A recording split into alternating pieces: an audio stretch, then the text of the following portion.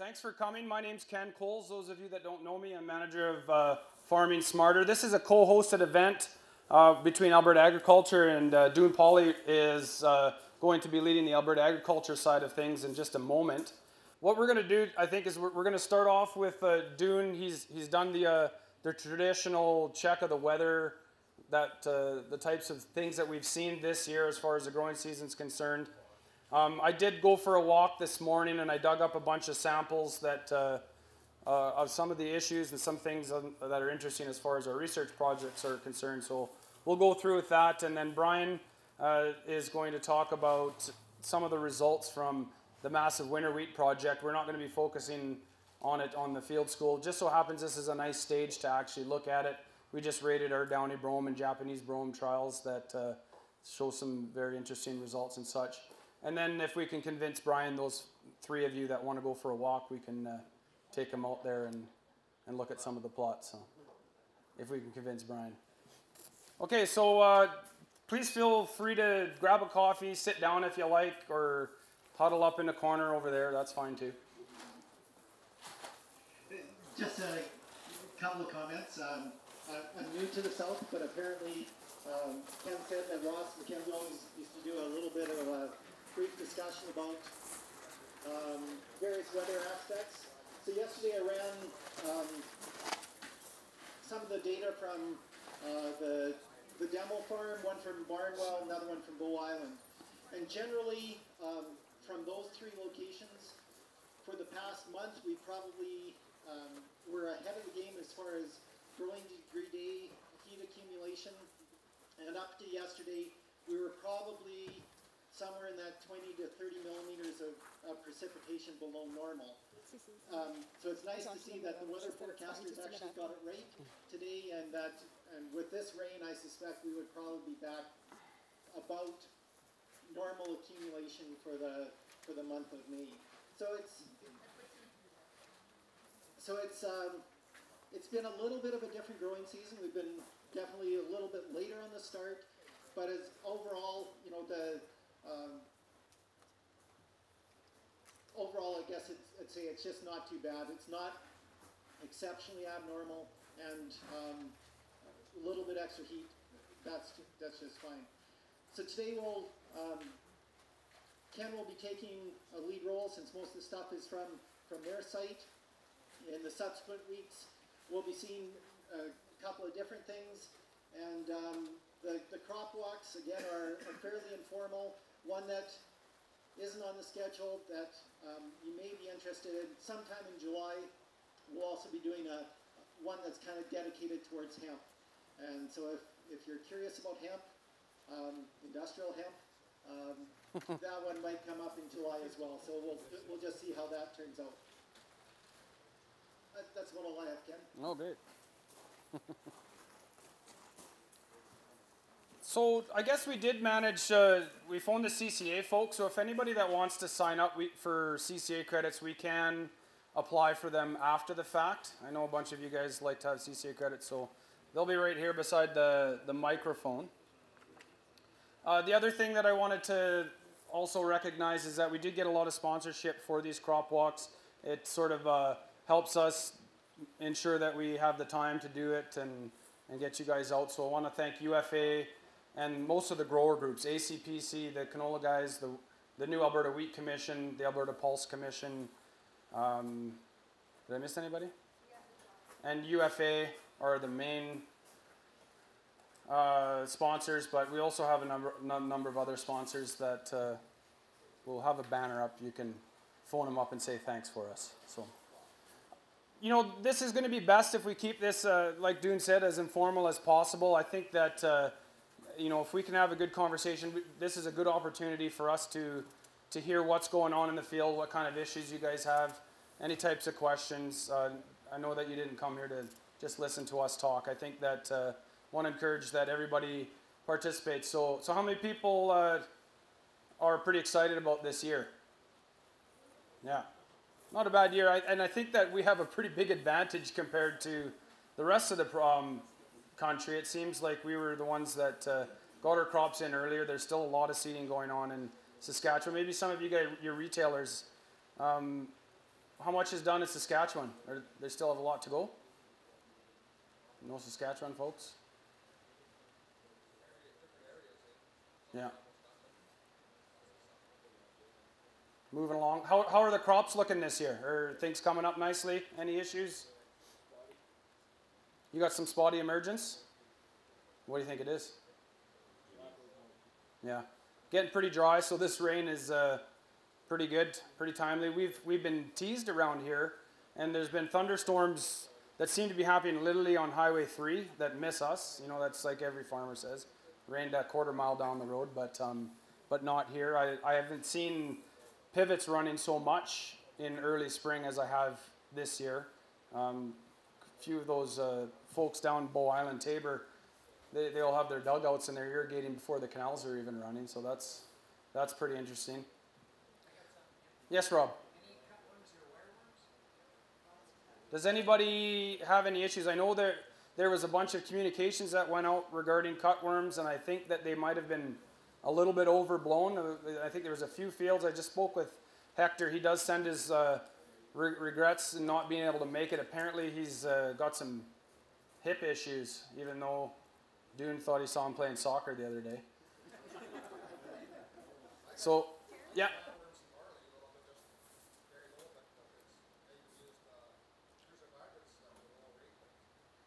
So that was wireworms in barley, you said? But you did have a wireworm seed treatment on it. Okay. Does anyone else see any issues? Cutworms? Yeah? Cutworm, hot spots, Vauxhall, Schuler, enough to justify spraying. Okay, so we did have a few fields sprayed. And some winter weeds. Peas and winter wheat. I think that the original scare was in some winter wheat fields that we saw. I've been watching around here but haven't really been able to identify any. The one thing that I did want to mention though is that Jeremy Hummel and Hector will be leading a module focused on identifying the cutworms and wireworms and damages at this year's field school at the end of the month. We've got a focus of basically everything below the ground, and that's that including beneficial insects that are below the ground. So that's something coming on. Yeah, talking to Jeremy about the army cutworms, and so he said there was quite a few that Army selected, Yeah. and it was almost all the fields were on kennel stuff because the Army cutworm lots when they come out of the mountains in the fall, so they go for summer in the mountains, and then they come down and they were laying their eggs in canola stubble typically, so that's where they were finding it, and there was a few fields sprayed. He was at one field and he said you could literally see the Army cutworms like were advancing about a foot, about a foot every few minutes as they were working across the field on this one. Just working down the road. So yeah, they just kind of like sort of like grasshopper plagues. They just kind of move across, and the guy got out there and sprayed them, and that kind of kept them back, took them out. But yeah. So. What threshold are people going by? On the spraying? Yeah. Just because you got one or two cutworms there doesn't mean you necessarily have a spray. Right. So Army cutworms, they defoliate. It looks like grasshopper feeding. It's very rare that we see it, but it looks like, there's sort of notches under the leaves, and you're sort of thinking, what's wrong with my winter wheat? It starts to disappear. You go look a little more closely. So it's late April, typically early May on a normal year, and so you'll just see defoliation, and you sort of scratch around a little bit. Oh, there they are. They feed right during the day, late evening. No, but how many per square meter? Jeremy had a number there, and I can't remember what it was. I am seeing 1 and 2, but I'm not seeing 12 and 15 per square meter. So yeah, I'm sure that one spray. It wouldn't, and it's just defoliation. They don't clip off the plants. It's a bit like tea-leaf weevil. They just kind of defoliate it.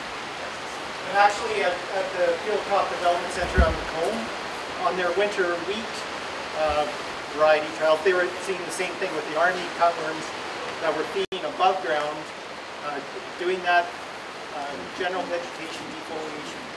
And Jim Roach, a friend of mine, entomologist that works out of there, he hadn't seen that before either, where the Army cutworms feeding above ground. Like you read about it in the textbooks, but I think it's fairly unusual for Alberta. When I I first came down here in about early 90s, we had kind of a few outbreaks, but it's very rare. And they just from time to time they clear up. It's just one of those things to watch for the next year or two, as natural enemies begin to move in. So we didn't answer your question there. It's because we're not the experts as far as that. It means you have to come to field school, which I know you'd be there anyways.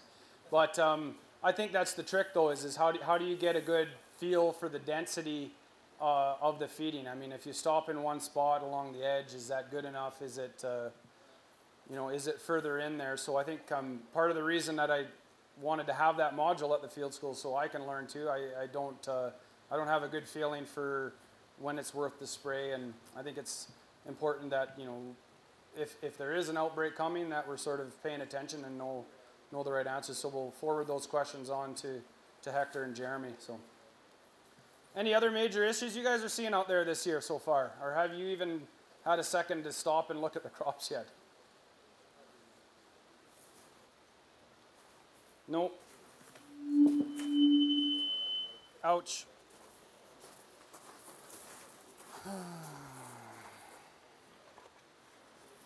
So I'm going to pass around some of the peas around here.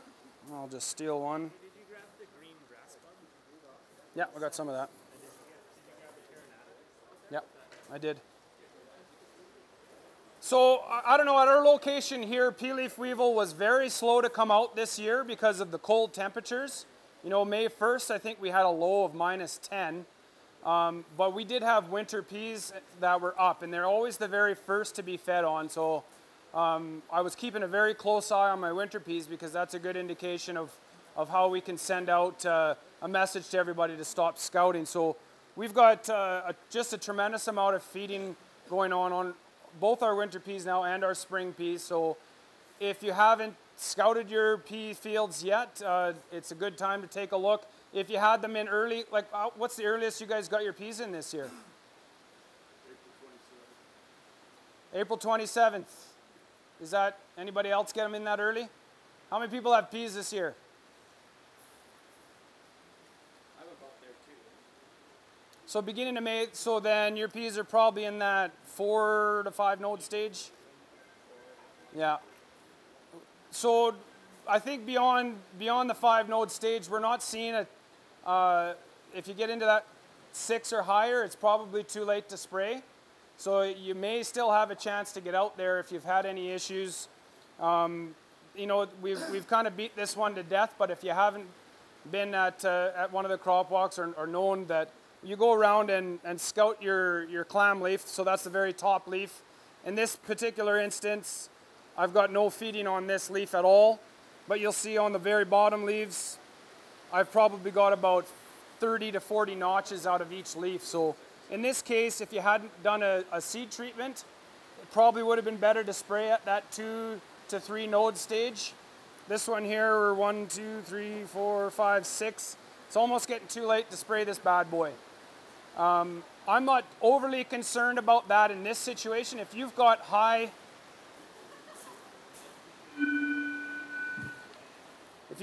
nitrogen situations, which I wanted to actually ask you guys, this year I've found in all of our soil tests, we have abnormally high nitrogen.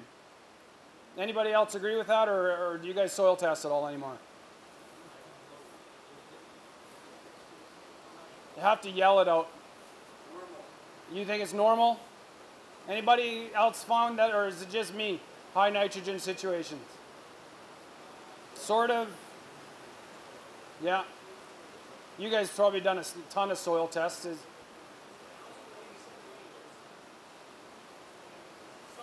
Lots of people. Yeah.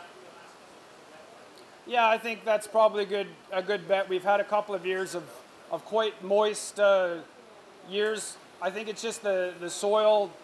The longer it is moister, the longer, and better chance you're going to have at mineralization. So around here anyways, with the higher organic matter soils and lots of years of good zero tillage, lots of good stubble, we've seen that we've been probably getting a little more mineralization than we're used to. and in some cases we've had to cut back on fertility because we just don't need it. However, I don't think a lot of guys have, they like to do that. That's outside of their comfort zone to cut back on fertility in those type of situations. The long and the short of it is I'm pretty convinced that under high fertility situations that pea leaf weevil doesn't affect yield for us in any way. So in this case, we didn't spray our peas, but if you're in a low fertility zone, like you did a soil test and you got 10 pounds of nitrogen, most of the yield loss is coming not from the defoliation, but from the larva feeding on the nodules.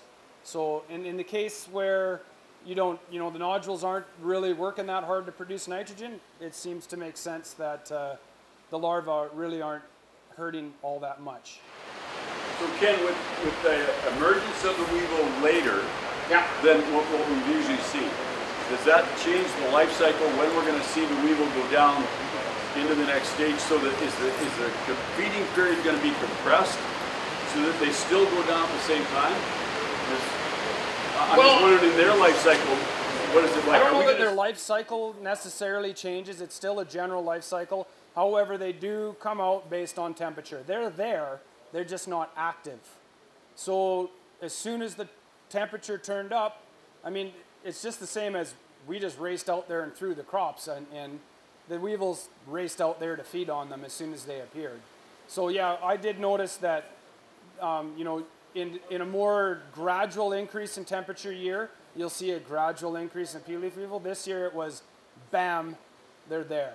And they're feeding like mad. So if you weren't paying attention, they could come in, do a bunch of damage. We're not 100% confident that spraying actually helps a lot, but at the same time, it can make a very big difference. So I think Hector's rule of thumb is more feeling a little more comfortable about the seed treatment than the spray application, but at the same time, pea prices are really good right now. So higher pea prices means economic thresholds are potentially lower. So I was talking about the feeding on the clam leaf.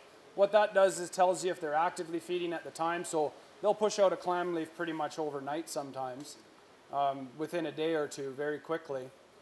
And if you see active feeding on those new leaves, then you know they're there still and that they haven't been sprayed out. So in a good spray job, you'll notice on the architecture of the plant, there'll be tons of feeding, and if you did actually do a good job killing, your top 3 nodes will be clean.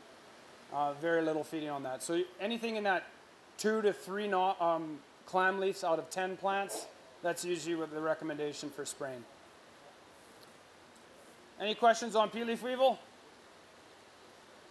Kind of old news, except that it's, it kind of comes in cycles. It's spreading out further east, further north. Pardon me? Well, it's quite an amazing root out of a little plant, eh? I think the only reason I got that is because it's nice and wet when I dug it out this morning, but anyways. That other tray there, do you want to pass that one around? Yeah. Is there a better time of day to spray if you're going to spray? I don't think there's actually been any work done on that. The nice thing about the weevils is that they don't really burrow too far down. They're just usually hiding at the soil surface. If you've ever tried to find a pea leaf weevil, they're pretty tough to find. They sense vibration and they fall off the plants and they play dead, and they're very well camouflaged to the soil. But if you go into your field and sort of a hotter temperature time, Greg, I think is probably the chance that they're going to be out and actively feeding is a little bit better.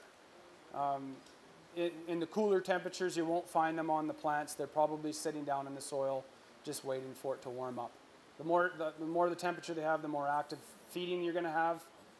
I think that they can be killed both by contact and by feeding on the treated leaves. So probably your typical middle of the day is best. If anybody wants to see one, I had one on the dashboard of my truck for 4 days. Can you pass me one of those plants before you pass it on?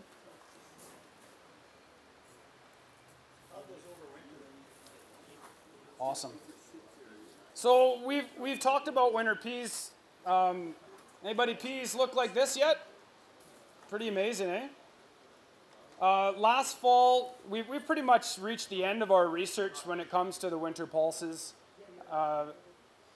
except I'm reinvigorated again this year looking at the crops. And I think the big thing that that we have to keep in mind with the winter pulses is that the winter hardiness that we have currently available just doesn't quite cut it for Western Canadian conditions for the most part. However, the Lethbridge area, while we're not as warm as Medicine Hat, we have milder winters. So I think there's a nice little radius around Lethbridge where we can almost always grow a successful crop of winter peas. And the three of you, maybe it's down to 2 now that are going to go for a walk after, because it sounds worse in here than it actually is, just so you know. But we've got a 10-acre piece that just looks incredible.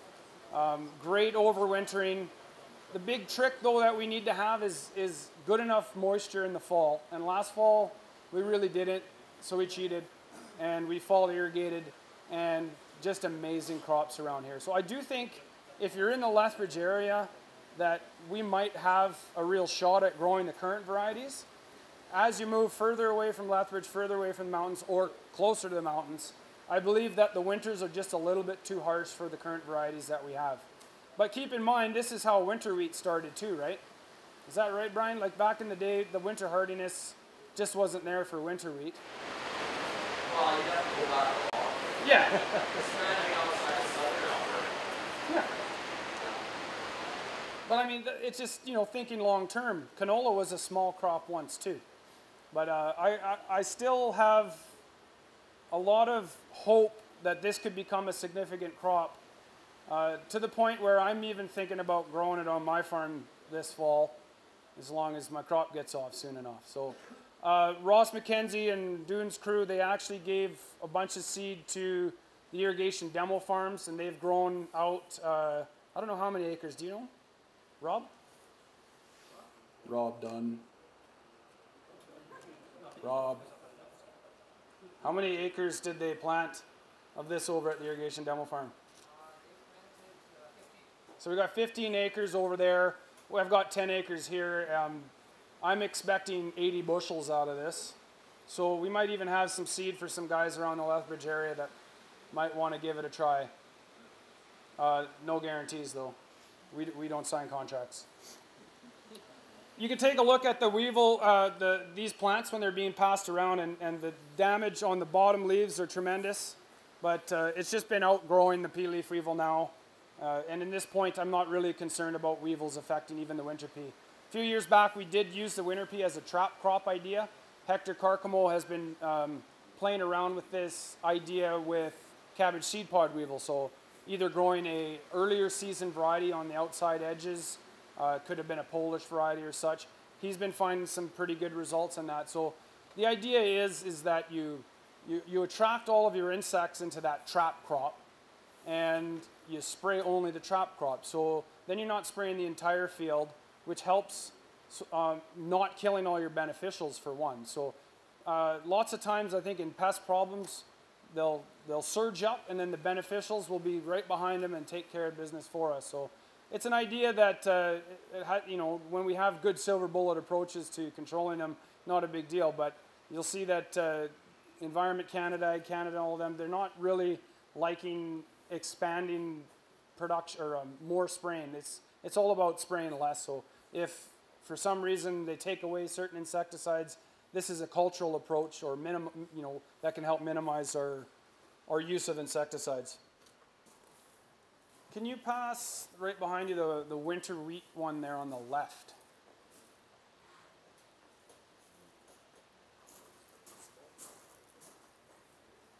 So this popped up last year, and a few people came in quite concerned.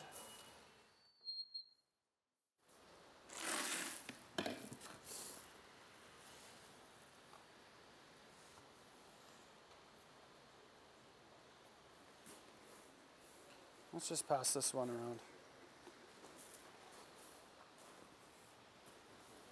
If you can find them on this one, you can take a look and bring them back. So this is winter wheat, and there's a lot of little white feeding specks out of that. I think it's actually worse on our plots this year than it was even last year, but there were quite a few farmers that phoned in, and there's a bunch of the researchers were trying to figure out what it was, and they did identify it as a green grass bug. I believe that it's been worse, and Hector confirmed that this is likely true. It's worse when you have it seeded into cereal stubbles. So it's another one of those rotational type things. So winter wheat, it was in barley and spring wheat as well, this green grass bug feeding. Pretty significant there, but from what I'm told, there's really no concern for it as far as an economic concern. There's a chance that you might find some cereal leaf beetle feeding in some of those plants as well. I have seen that going on, and in a few cases there's been some fields sprayed, but just wanted to show you guys what it looks like and that it's probably not a big concern. In some of those samples that are being passed around right now, that was winter wheat seeded in, some of it was winter wheat seeded into a barley stubble, and it's part of the trials and the crop sequencing side of things. I think that we're starting to see a much elevated disease load in those plots and in those plants, and perhaps even some wheat streak mosaic because of the potential for green bridging there. So it's something to keep in mind with the winter wheat, and Brian will talk a little bit about that in the crop sequencing side of things. But certainly, you know, I think in this particular case, these trials I'm going to have to spray. So, any questions along that? The next one behind you there, please. Yeah, that'll do.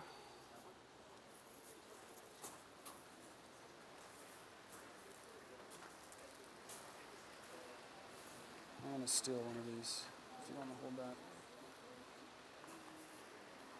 So I had a few, this is one that we tweeted out actually. This is Brassica carinata, and we've got that, you probably can't see it, but we're going to pass it around quickly. We've got a lot of whitening or sclerosis around the cotyledons on this plant. And to be honest with you, I didn't really know what it was. Probably the best two guesses that were going around there was that it was actually a seed treatment effect. Have any of you guys seen this anywhere? The canola guys, see anything that's in canola? You have seen it before?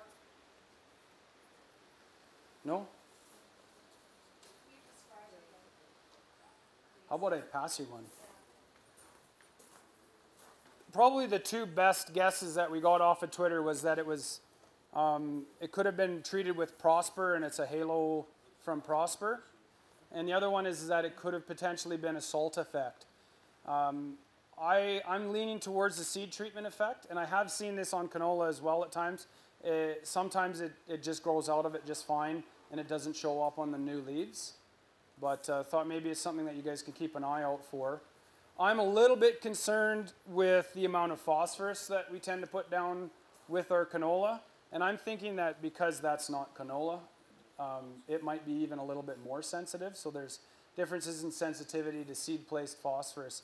What do you guys typically put down, and what do you guys recommend for seed-placed phosphorus as far as safety is concerned?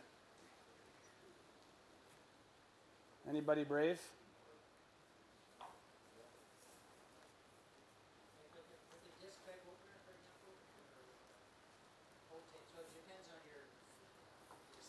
Certainly, yeah.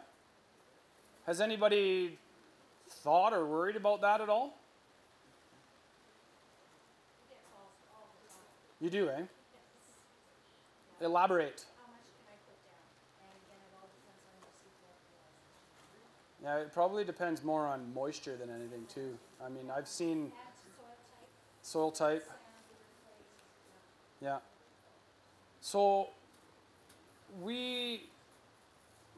this particular field here was an alfalfa for many, many years, and consequently we tend to have really high nitrogen and very low phosphorus. So we kind of pushed the envelope and put in straight 1152 with the seed, and we've gone as high as 80 pounds of actual product down with the seed with lots of times no problems. Yeah, it's pretty high, and I know that guys are always pushing what they can do with their particular implements, but I wonder maybe if the Brassica carinata is a little bit more sensitive. In this case, we actually only put 35 pounds of product down? No, 60. 50 products, so about 25 pounds of phosphorus with the seed. So we're going to have to pay a little bit close attention. These are trials with Agrizoma where they're trying to develop Brassica carinata as a crop for Western Canada. Yes, Rob? So Ken, this one with the front leaves with that flashing on the front leaf, is that from seed treatment? Did someone say that's from seed treatment? Yeah, I've narrowed it down to either seed treatment or salt effect, and I'm thinking it's a seed treatment.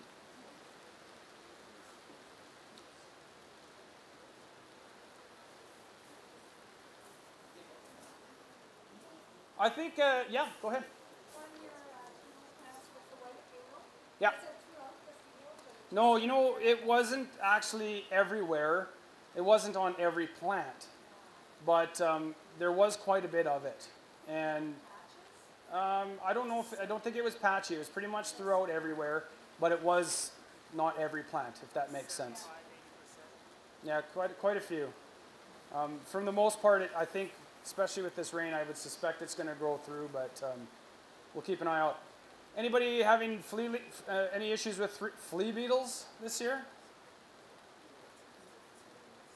I haven't heard too many reports of any issues. I think the seed treatments are working quite well for flea beetles. I did see a tremendous amount last fall that scared me for this year, but maybe the later seeding got us out of it. I don't know. And that's how you'll be able to tell that your seed treatment's working. You'll find a plant and think, oh my God, I've got a flea beetle problem. It's a volunteer that's come up and doesn't have that seed treatment on it. It just destroys it. It's amazing what it does to them. Say again? Yeah. 40 pounds. No, not in this trial though. It only had 50 pounds. 50 pounds of product. 1152. Yeah. Okay, I'm going to pass it over to Brian Beres, and then he's going to scramble to try to figure out what he's going to talk about. Lots of winter wheat. Any Downey Brome or Japanese Brome issues? One guy? Okay, I'm talking to you, Greg. Yeah, really. The rest of you, I hope you don't mind, but I'm going to talk to Greg for a little bit. Brian, I'm going to just get you to hold this for a second because I did go out and dig a few of them.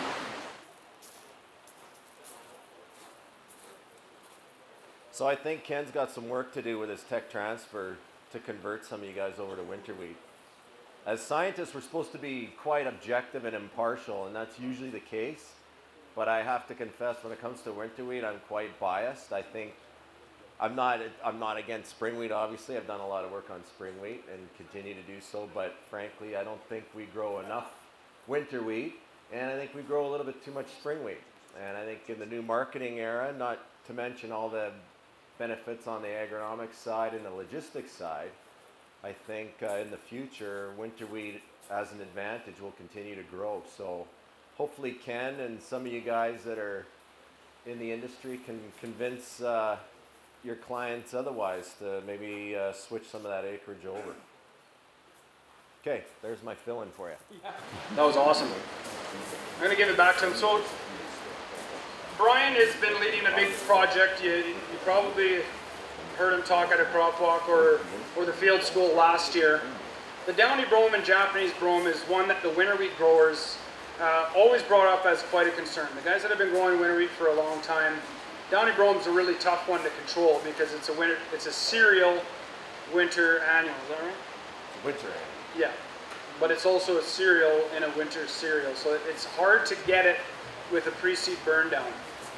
The plant doesn't really grow a lot until later in the fall, so if you're spraying a burn down before seeding your winter wheat, say mid-September, end of September, lots of times they haven't germinated yet, so you kind of miss the opportunity to kill them. Some guys had it so bad that they'd actually put off seeding their winter wheat until October so that they had an opportunity to kill the Downey Brome and Japanese Brome. They're pretty tough wheat to get out of winter wheat. So as a result, though, Brian put together this project that's focused on looking at different options for controlling Downey Brome and Japanese Brome. If you hadn't noticed when you're passing that along, one of those plants is Japanese and one of them is Downey. So you have to take a close look and tell me which one's which. I just rated their trials. Within the treatments, we've got Simplicity, Velocity, Everest 2.0, and the regular, the old Everest, and a new try that Eric Johnson has put on there. The active ingredient is pyroxasulfone, and it's actually a herbicide that's registered in corn and soybeans, but it actually seems to be doing quite well. He's got both a fall application, which is a little bit unconventional, but remember I talked about how those plants, they don't tend to grow until October. Well, if you're doing an in-crop herbicide application in the fall for winter wheat, that might be an opportunity to get them. And then we've got the spring applications as well. So Brian can talk about what he found with all of his data. What I can say from what I saw, even just recently, is that Japanese brome, and it could be a function, see we seeded these weeds, I think Downey brome grows more aggressively and faster than the Japanese, which would put it at different stages. So we might need to fine tune our staging if Japanese is a problem versus the Downey brome. So I think that the fall applications of our herbicides worked quite well on the Japanese brome, whereas for the Downey brome, I saw better results with the spring applications. But we have to be very careful that those spring applications are timed appropriately to hit the weeds at the right stages. So this year in particular, we had a great catch of the Downey brome, so we've got a ton of Downey brome in there, so we can really clearly see the results. And the long and the short of it is that it is a problem that we're going to have to tackle. If you're growing a lot of winter wheat and you're building that seed bank in there, it will take over, and you're not going to like growing winter wheat. So I think that there are good options. I'm really excited about the pyroxasulfone option. The only issue is that we're going to have to try to get it registered because it's not currently registered in winter wheat. So, can you take over now? Okay. Okay, so just to continue a little bit on that topic, we started off without the pyroxasulfone. We just found out about it last year, so we just have the 1 year of data. It's registered as a tank mix with flumioxazin down east, and Ken is right, it's used in corn, but it's registered for soybeans in the US, but more interestingly, it's registered for triticale, I believe, in Australia. So we're not stepping too far outside the box to propose that this could be an effective tool for downy management or brome management here in Canada. And the nice thing about this particular experiment is we can use the data as part of a minor use registration package for it. So right now in terms of efficacy and injury, we like what we see on both. We don't see really any injury issues with it unless you really start to push the rates, and by pushing them I mean above the label rate. So it's looking pretty good, and it's looking quite effective. A couple of interesting things on the yield side with it that we found is even though we're looking at both chemistries, it's the pyroxasulfone that looks very promising. But we had treatments where we looked at the tank mix, Fierce it's called, where it's a tank mix of flumioxazin and pyroxasulfone, but then we separated out the chemistries where we had just pyroxasulfone and then just flumioxazin, and the pyrox we had it at different rates, but the flumioxazin on its own did not do very well at all. It had very poor efficacy, lots of weeds. Because we're sort of just starting out and we're actually broadcasting and seeding the Downey brome, I would say that we probably aren't getting a nice uniform distribution, and therefore the pressure isn't as severe as it might be in your plots. So even though there was poor efficacy, it really didn't affect the yield of those plots that were treated with flumioxazin. The yield was actually very good, but I still wouldn't run with flumioxazin. The pyrox though, very effective, maintained very high and stable yields. You probably heard me talk before about yield stability. It's not just the yield at one site in 1 year.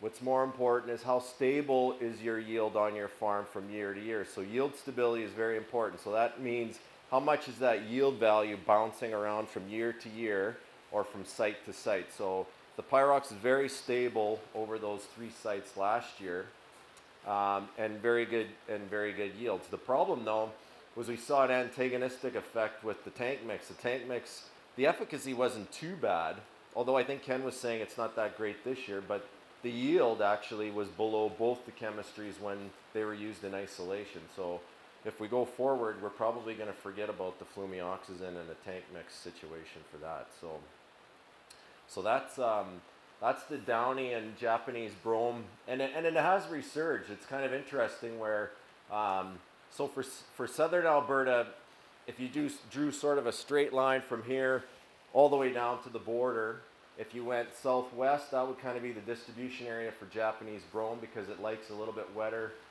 conditions. If you went southeast, then you sort of get into a good distribution area for Downey brome, which isn't a big surprise. We've dealt with Downey brome probably as long as we've cultivated winter wheat. Interestingly, it's kind of moving eastward as an issue, and in fact, even in towards southwestern Manitoba, they've got some issues with Downey brome. So this is quite a timely project, and it's quite exciting that we have a potential new tool in controlling it. So, and who knows, maybe it'll be proposed as for those of you that cling to your spring wheat as a crop, maybe it'll be something that you could use as well. Some of the other areas that we're looking at, the whole idea of this particular project that wrapped up just this past March was how can we ensure consistent stand establishment for producers. So I've been into winter wheat research now for over a decade, and so we've put together a good agronomic package in terms of combining good genetics with appropriate seeding rates, and that means high seeding rates of at least 450 seeds per square meter or 45 seeds per square foot. And interestingly enough, I have some spring wheat studies where I went that high as well with durum and some high yielding CWRS, and they are responding very well to those higher seeding rates as well. And that's where you also get some nice weed competitive ability at that rate as well. So although your economics may not be justified beyond a seed input cost beyond $350, for example, the weed competitive ability that you get beyond that, the uniformity of your canopy, the reduced maturity that you get, which obviously aids you at harvest, those are all the non-tangible benefits, or the benefits that we can't quantify in a scientific study. So those are important considerations whether you're growing spring wheat or winter wheat. But the one question we had was the role of seed treatments. And there had been some anecdotal evidence one way or the other that seed treatment, because it's a coating, it might delay emergence and stand establishment in the fall, or it might actually enhance it. So we put together a couple of studies where we were integrating seed treatments into a cropping system.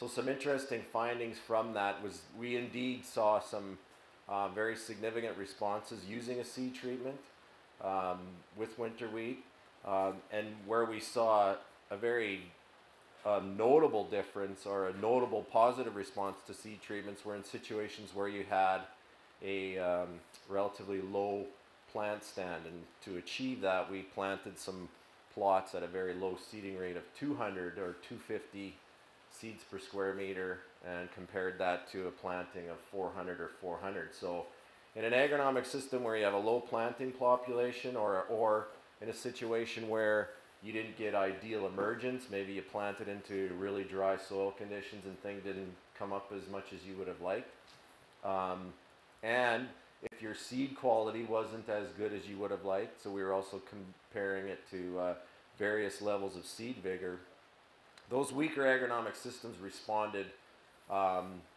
in terms of magnitude far greater than a strong agronomic system. So and the economics around it are quite positive too, and there's a couple of reasons for that, and if you're going to start looking at this as a recommendation to farmers, or if you're a farmer and you're considering it as a management tool to enhance stand establishment, whether it's winter wheat or spring wheat, the consideration goes back to the actual insecticidal component. So the seed treatments, we separated out all the chemistries. We were just fungicides compared to various fungicides, compared to just an insecticidal only treatment compared to your regular dual, and in our case we were using a Raxil WW. And it's that insecticide particularly that gives you that little boost in vigor that aids, and that in our case was translating into a yield advantage. And we now have about 18 site years, and that's a very robust data set, and the results are quite compelling actually. But again, don't go out and recommend a fungicidal only seed treatment, because you're likely not to see the advantage strictly with that. It's that combination, and in our case it's the thimethoxam in Raxil WW that was the key there, and the reason it's the key is it'll regulate and inside that plant those type of systems that are responsible for the inducement of stress in a plant. So it modulates that in a plant, and that's why you're getting that vigor boost. Yeah? What kind of a yield advantage would you see then with insecticide versus without insecticide on average? Off the top of my head, I can't recall. There was as far as a high, consistent yield response, generally it was always the combination that provided the best. There was the odd time where tebuconazole was up there as well, but the other story to this is we were also putting down fall applied fungicides as an additional treatment. So in the fall, when the winter wheat came up, we would go in and we would apply, in our case we were using Proline because it's a chemistry that wasn't in any of the others. So it's a prothioconazole, whereas we were using tebuconazole and blah, blah, blah for the others. And so you wouldn't typically use Proline, and we heard that over and over again, but for our reasons, we were going, it was a chemistry thing. And so the interesting thing was we designed that treatment, yeah, let's put down fall applied fungicide, because in this area there are times when we get some pathogens entering into our crop in the fall, and that might be an issue. Otherwise we were like, you wouldn't have a hope in hell of seeing any response, but that really in a sense wasn't the case. We saw a very positive response to the fall Proline. Going back to your question, the high and consistent yield with tebuconazole was in combination with that fall applied Proline. And the reason I mention that is that we might be looking at a different seed treatment that's currently being used in Europe, and they're thinking there might be some frost tolerance to it. And the chemistry is prothioconazole, which is what's in Proline. So I don't know if there's a relationship to that or not, but I can tell you what we saw in sites where we put down fall applied fungicides, where we had stripe rust, for example. It was very effective. Typically you don't think that those spores will overwinter outside of, say, Lethbridge, but we had stripe rust in Melfort, we had stripe rust in Scott, Saskatchewan, and those applications of that fall fungicide significantly increased grain yield for those plots versus no foliar fungicides. The other interesting thing is that Lacombe, where there was no stripe rust, Brandon, where there was no stripe rust, there was a vigor. Even in Lethbridge last year, where we had no stripe rust, you could walk those plots, and the plots that had the fall applied Proline were cleaner in terms, because we had our fair share of leaf spotting and that sort of thing, but those plots that had the fall applied fungicide were cleaner. They had a more vigorous look to them. Powdery mildew was quite a problem at Lacombe. There was no powdery mildew in the fall applied plots in the spring compared to those that didn't receive any of that. So there's something going on with applying a fungicide in the fall that's creating some sort of systemic activity that's giving that plant a potential advantage. Now that's not to say we're going to go out and recommend, prophylactic applications of fall applied fungicides. We need to understand that a little bit better, but that's the full meal deal on seed treatments. Any questions on that? So we're also going to look at comparing those seed treatments in both winter wheat and spring wheat systems, and I think it's on the 20th. We're back here for a tour. We have a study where we're looking at and comparing both spring wheats and winter wheats, and in the management of leaf diseases and fusarium using seed treatments and foliar applied fungicides. So the preliminary data on that one again is just to reinforce winter wheat over spring wheat is last year, looking at the plots out here, I was looking at the winter wheat. We had pretty good canopy, pretty good growth, but we had a lot of leaf disease. And we didn't want to spray everything because we had foliar fungicide treatments, right? So I was looking at that, and I'm looking at the spring wheat that's looking a hell of a lot better, and I'm thinking, once again, Ken's going to try and outdo me with the spring wheat over the winter wheat, because I would have bet money that the spring wheat would have out-yielded the winter wheat last year, but that was not the case. Turns out the winter wheat, even in those conditions, out-yielded the spring wheat by about 20%. So you can do the math on that. And the economics. So, and we'll walk those plots, I guess, on the 20th and learn more about that as well. Okay, crop sequencing. There's issues with winter wheat and trying to get it into the ideal stubble, canola stubble, particularly as you move north. If you're trying to convince growers in the parkland to grow winter wheat, their chances of planting onto canola stubble are next to zero, because as our yield potential has been increasing with canola, it's been directly related to an increase in growing degree day requirements. So if you've noticed your canola these days, the maturity ranges on them have increased quite a bit, which isn't the big deal down here, and they're definitely pushing it up north. The problem though is you have zero chance of getting winter wheat in after that before the snow flies. So we need alternatives, and one of them that's used quite successfully is peas. Barley would be another one. And so we're doing some work on crop sequencing. We've published some work from that already, where we've been able to show growers that as far as the ideal stubble type, it doesn't have to be canola. You can be just as successful with your grain yield, even in harsh conditions like up north, going with pea stubble. So the grain yield of canola stubble was equal to pea stubble, which was also equal to barley silage stubble. Now, when you get into going on to barley grain stubble, that becomes a different issue for a lot of various reasons, including trash and potential issues with that trash stealing some of that nitrogen away in the form of immobilization. So barley grain stubble is not ideal unless you have very, very effective residue management incorporated along with that. But certainly there's been some hesitation on the part of growers with pea stubble, and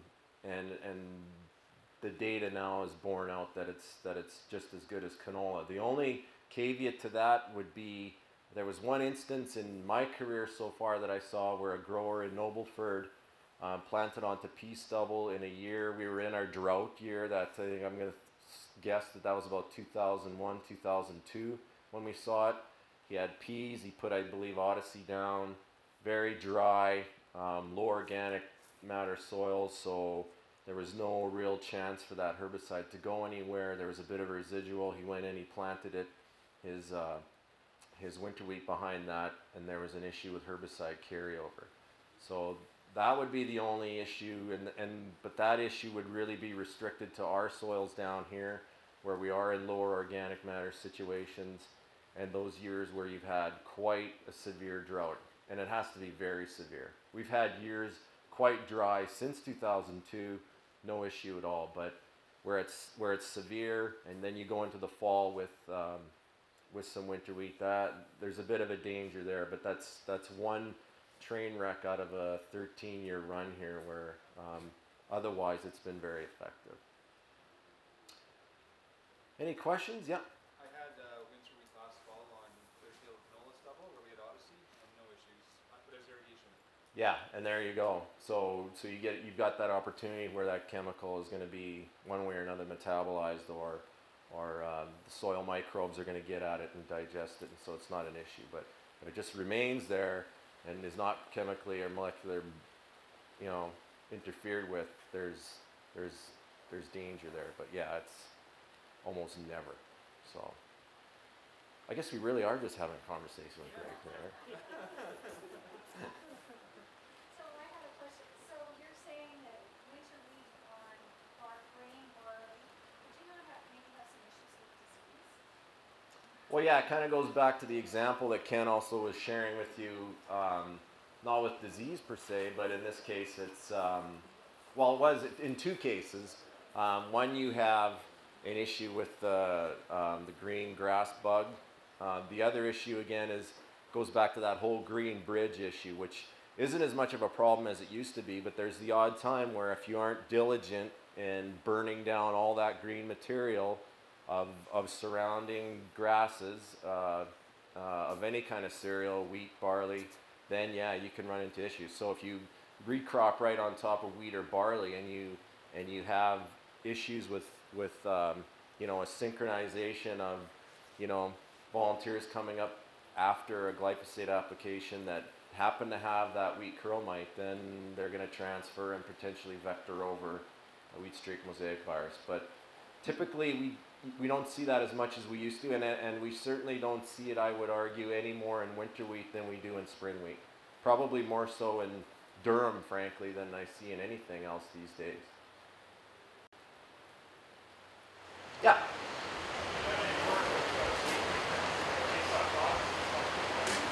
Sorry, I didn't hear that.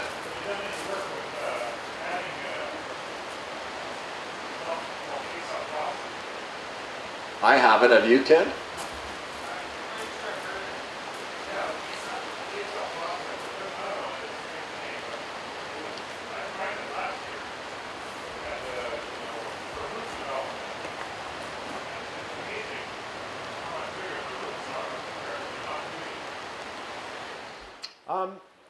So you're talking about a seed dressing? And, right. Yeah, the only work that I've seen on that type of thing has been out of Indian Head, and after running it over so many sites, they didn't find a significant difference or an advantage to using it, but they might have not been using the exact same dressing that you had, you know, combined with your seed treatment. But they're you know, we're at a very profitable phase with our cereals, and there's going to be a lot of products out there that you are presented with. So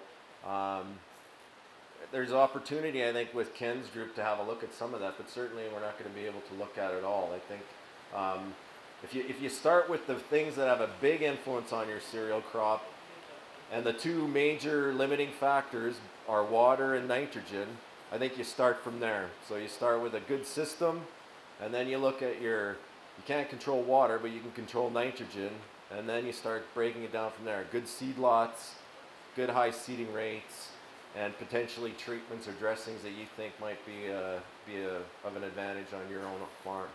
What else was I supposed to talk about? Or is that enough? You guys probably getting cold, eh? Yeah, where's the fireplace? Smiling up here. I don't think we have a ton more to talk about. We do have a number of trials that we just started this year, Herb, and I'm not sure if are you talking about Awaken maybe? That's different? There's actually a whole schwackload of different types of seed primers and products out there these days, and we're seeing more and more come up now. And you know, the story is, we've been doing it in the States forever, and you guys are just behind the times. So I think companies are starting to try to expand their markets into other areas. So there's a lot of different things that are interesting. And you know what? Sometimes I think you do see an effect. Sometimes they work. Sometimes they don't. I can say that we do have a few company trials this year that are looking at, you know, growth hormones, seed primers, lots of different stuff that you can spray on that are supposed to be like root enhancers and such. Yeah.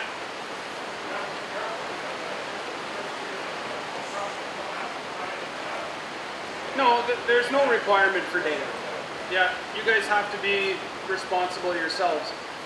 We talked about this in years past, and that there's currently been changes to CFIA regulations.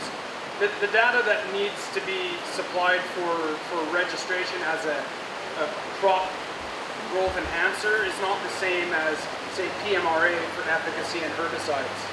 It tends to be more environmentally based now, so they got to prove that it's not going to kill the environment, but they don't have to prove that it works.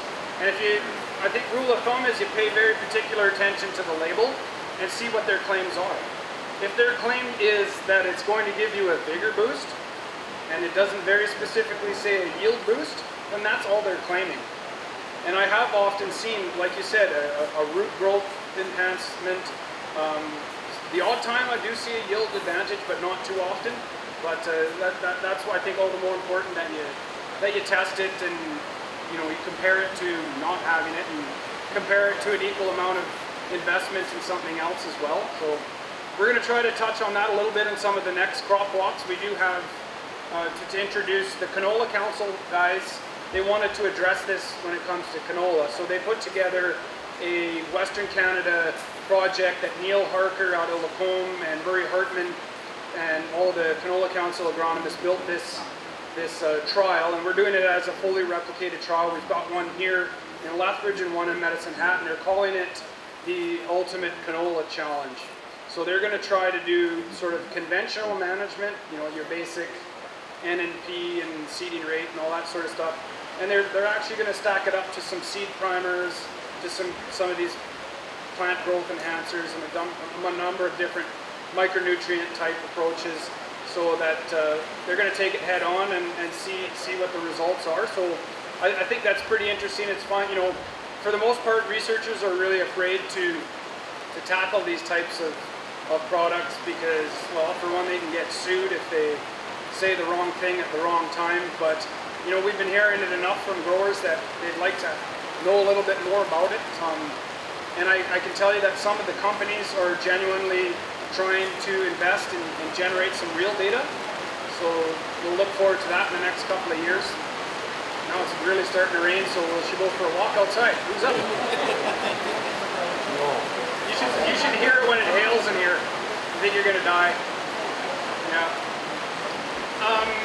I guess I wanted to officially thank Brian and Doon and everybody else that helped out. I think we're going to wrap it up for the most part. We are going to try to do this every Thursday up until the field school week, which, if you didn't know, we moved to the end of June. We thought that, typically that in July things are progressed a little bit too far. And of course, the time that we decide to move it, we have a late year. But things are catching up. So June 25th to 27th is the field school. We've got a really, really neat program. We even have a visiting scientist from Australia with Kelly Turkington. So the theme is down under, essentially under the ground, where we learn about wireworms. We've got a number of different pretty cool modules going on. And I also wanted to mention we're really, really close to the last date for our Montana research tour. I don't know if you heard about this through our mailouts or not, but we've got a bus and we're going to load it up with booze. I mean, people, and head to Montana and tour all of the Montana research facilities. Dr. Perry Miller has some really great stuff down in Bozeman.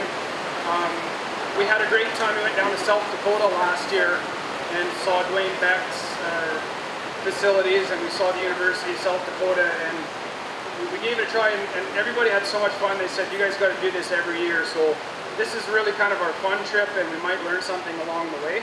But it's only $500. It's 2 nights. That includes all of the travel, the meals, and I think maybe even booze.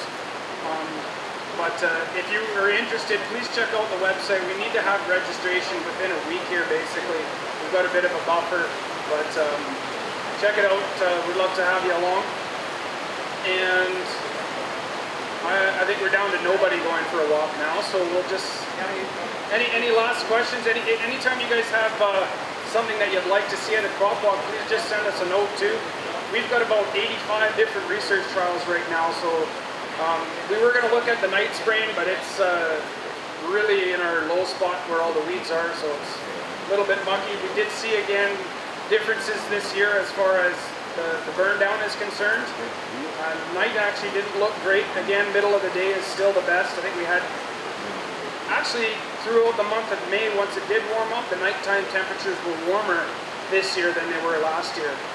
And I think they're seeing some different effects in that regard. But any last comments from anybody? Doon, Rob, Doon even here? We'll call it a day then. Please take a donut for the road. Have a good day.